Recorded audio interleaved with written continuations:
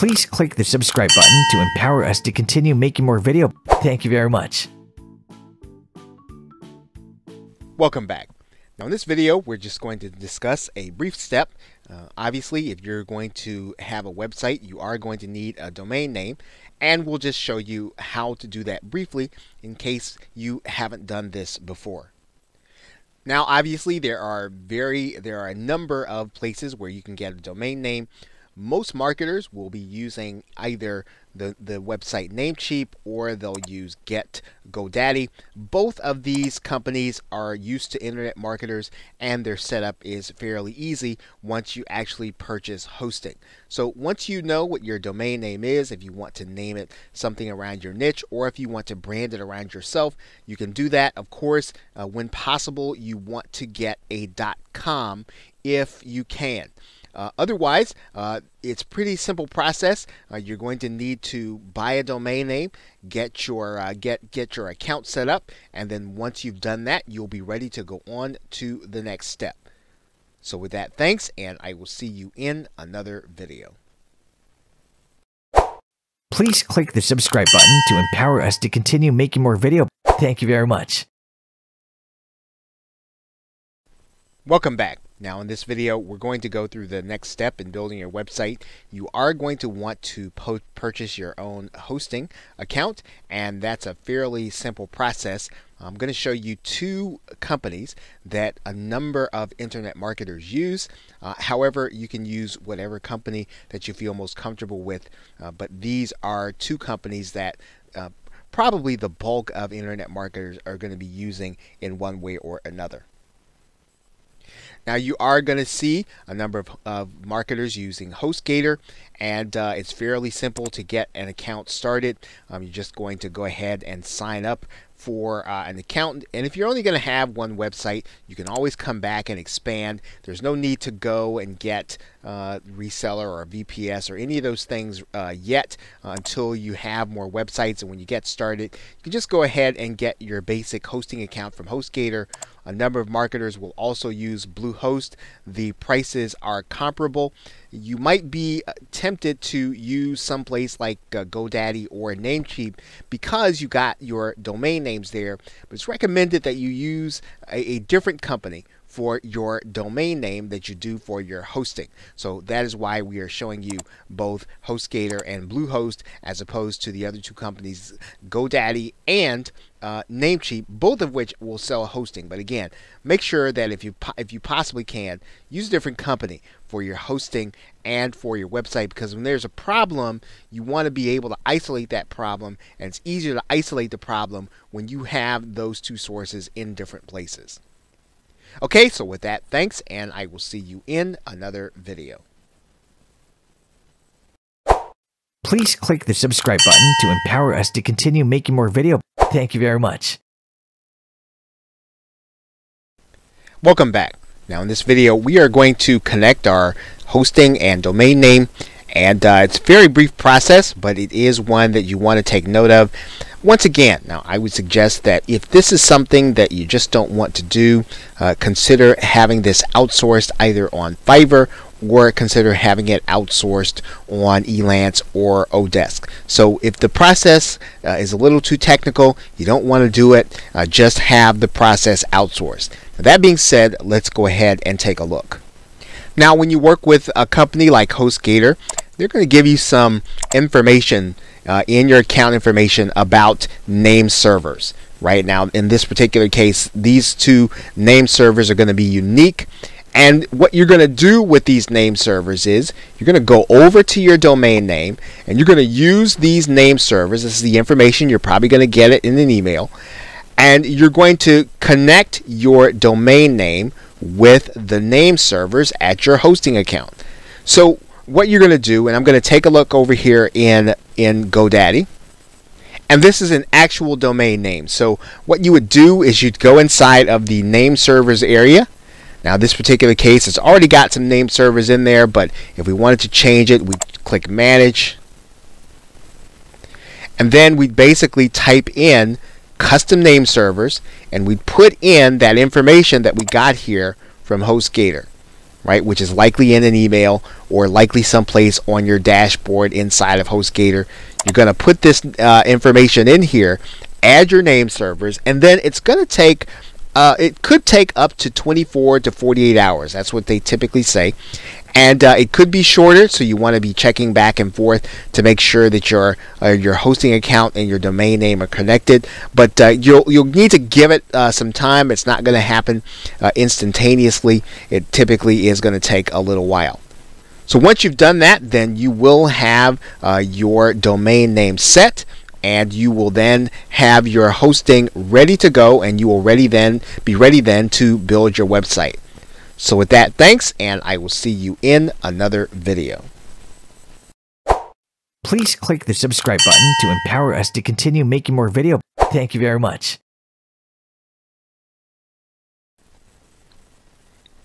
Welcome back. Now in this video, we are going to just go through a brief process of showing you how to upload files to your domain name and your hosting. And whenever you place files on your domain name and hosting, you are going to need to have a special program that's called an FTP program, and we'll show you that right now. Now, the free program that most marketers use is called FileZilla, and all you got to do is go to the FileZilla link that goes right here at the top. You're going to want to download the client copy. So there's also a server download, but you want to download the client copy, and then you're going to have a program on your hard drive. Now that program is going to look something like this, and what you're going to be able to do is you are literally going to be able to see your website from the other side, or from the other end, and you are going to be able to upload files to it. Now in this box, that is the host box, this is going to be the name of your domain name.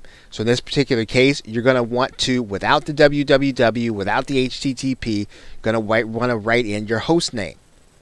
In this area, you're going to get a username. Now this username is going to come from your hosting account. Right, so you'll need to get that information. It'll typically come in an email, and you're going to use that information in order to log in. You're also going to get from your host a password to use. Now you'll be able to use that password for this domain name and this hosting, and that will allow you to log in and get into the files into the back area of your website. You're going to see one other box here, and that's going to be the port area. You're not going to use that area too much, so for the most part, if you use HostGator, you'll just be able to use these three boxes in order to get your website started. Now, once you have all that information entered in here, you're just going to click the Quick Connect button here, and when you do that, you're going to see some files here. You're going to see this particular directory that says public HTML. Now that's really where you're going to put all of the files that the public is going to see. Now when you want to create a place to, let's say, put a file that's going to be downloaded, you're going to do it inside of this public HTML folder. So the way FileZilla works is that once you're logged in, you can literally click these directories and use them just as you would on your personal computer. So what I'm going to do now is I'm going to go ahead and I'm going to click inside of the public HTML folder. And as you can see, there are no folders there. So what I'm going to do now is, just so that you can see me do it, I'm going to create a folder and a directory, and I'm going to just right click. I'm going to create a directory, and I'm going to put in here bonus. Right, so if I want to deliver my bonus from that directory, now all I've got to do is click inside of here, and I'll literally be able to use this directory on my server in order to deliver my bonus. So let's take a look at how I would do that. So of course, what I would do is I would make it deliverable. I'd right click it, I'd send it to a compressed file on my computer. Then once I do that, then it's ready for uploading to my server. And literally all I've got to do is drag and drop it up to my server, and I'm going to do that by just sliding it over, dragging and dropping it into that bonus file, and it's going to start the upload process. And there you'll see it's now on my server, and now I can deliver it. Now, in order to get the URL, all I would have to do is have my domain name and then / and this directory. So when you see the public HTML, you might want to say that that's just like seeing your domain name. So this would be your domain name / bonus and then your webinar file, and you would have a file that is ready for delivery. And that is how you upload files to your hosting. So with that, thanks, and I will see you in another video. Please click the subscribe button to empower us to continue making more videos. Thank you very much. Welcome back. Now in this video we are going to discuss an easy website alternative both to manage and to get installed, and it's actually called WordPress. You may have heard of it. Now we're going to do a brief WordPress installation, and all you're going to have to do is to get into the control panel of your website, or the C panel, and then we are going to get started. Now once you're inside of your control panel, or C panel as it is called, you are then going to want to look for this area for software and services. Now wherever you see a software and services installation facility, you are going to log into one called Fantastico, and we'll just go ahead and click this link.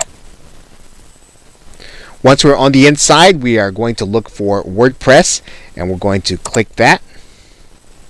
And then we are going to do a new installation. So all you've got to do is click New Installation for WordPress here.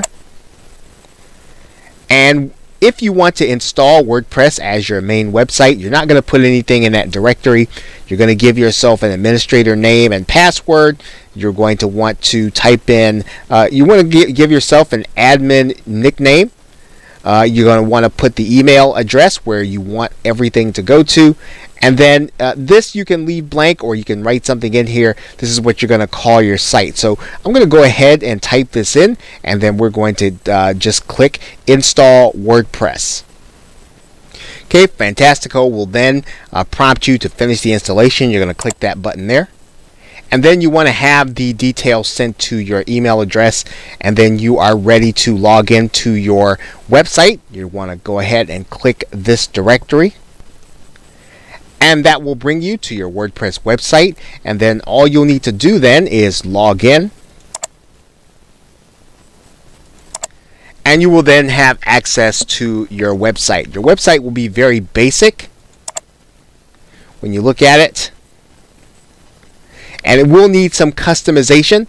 There are lots of tutorials online as to how you can customize your website, but your website is basically then installed, and you can start using it in order to give your subscribers valuable information, as well as to do some list building. Now in the next video we are going to show you how to put your autoresponder code or your squeeze page on your actual website. So with that, thanks, and I will see you in another video. Please click the subscribe button to empower us to continue making more videos. Thank you very much.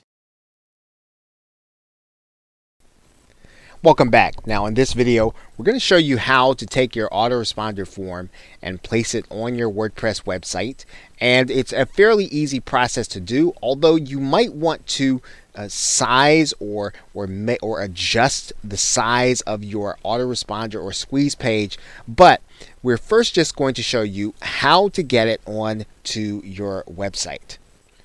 Now you probably recall the page where we created our squeeze page or our autoresponder page, and what we're going to do is I'm going to go over to the publish button here, and you're going to notice that we use get response to host our form the last time, but what we can do is we can click this button that says we will install our own form.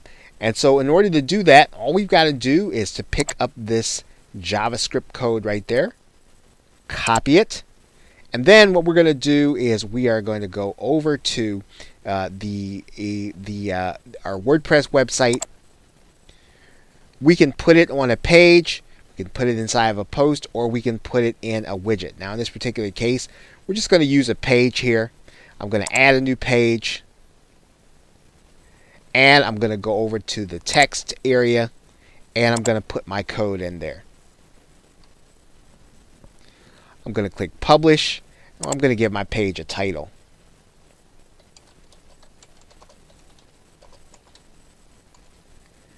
And then we're going to click publish. Once we've done that, if we can view the page here, and our WordPress website now has our autoresponder form. All we've got to do is we can name this, or we can adjust it to look the way we want on our website. But that is how you get your form onto your website. You can put it inside of a post. You can also put it inside of a widget. Pretty much you can make it as flexible as you want inside of WordPress. Now, once again, if these things are too technical for you, or you want to do something specific, the best suggestion is that you would go ahead and have this outsourced. It is something that people can do very inexpensively, and you can spend your time then on marketing your business. So with that, thanks, and I will see you in another video. Please click the subscribe button to empower us to continue making more videos. Thank you very much.